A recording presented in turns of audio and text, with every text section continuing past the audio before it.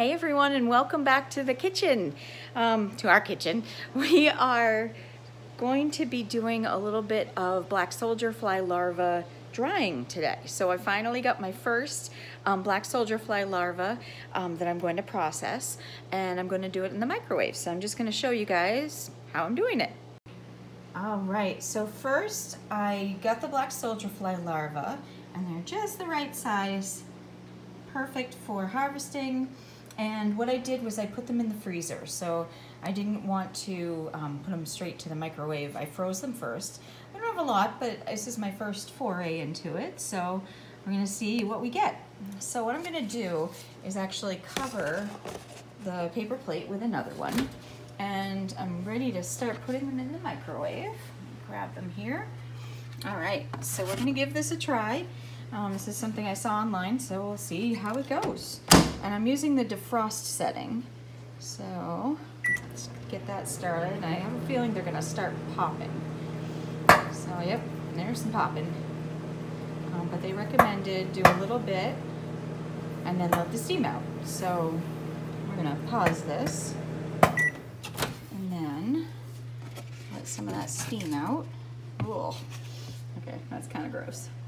But that's okay, because I'm sure the chickens will love it. But what we're trying to, they do smell a little bit. I think we'll be airing out the microwave after this, maybe cleaning it up a little bit. Well, I'm trying to keep it clean. I will definitely sanitize it though. Looks like they're popping open a little bit. I might do a little less power. So I'll put that back over and let's try this again. So this time, I'm gonna do, let's see, power. Let's do 2. Okay, so that's like 20% power. So we'll see how that goes. They're not popping like they were. So maybe that's a good thing. So we just want them to dry. That's what we're looking for. So we can then store them and give them to the chickens at a later date. All right, that's 30 seconds. Let's give this a try and see where we are. Let some steam out.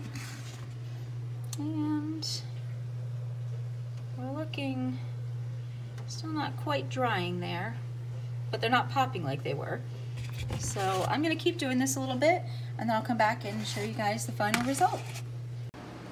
All right, so I've been drying for about 20 minutes now, and what I did was I would do a few minutes, then open it up, let some steam out, and I am just weighing it out. Oh, perfect. So what I was looking for was about 25% of the original weight, and that's what I have. And I have a little container. We save all kinds of containers, and I have some silica gel inside, and I'm just going to put these in food safe silica gel. And what I'm going to do is put these in to the container, and hopefully I'll get some more. And once the container's full, I'm going to give everybody a treat. So I'm hoping we can dry this. Some of them popped. I'm hoping we can dry them and have them, you know, ready for next spring, ready for the winter, but we'll see. I might try the oven next time, but I kind of wanted to get a feel for the microwave first. I do have to say it was a little bit messy, and I'm really glad I did the plate on top. But I'll keep you guys posted when I try the oven. But this is our first batch of Black Soldier Fly Larvae. So I'm very excited to be able to feed these to the chickens. All right, thanks for watching.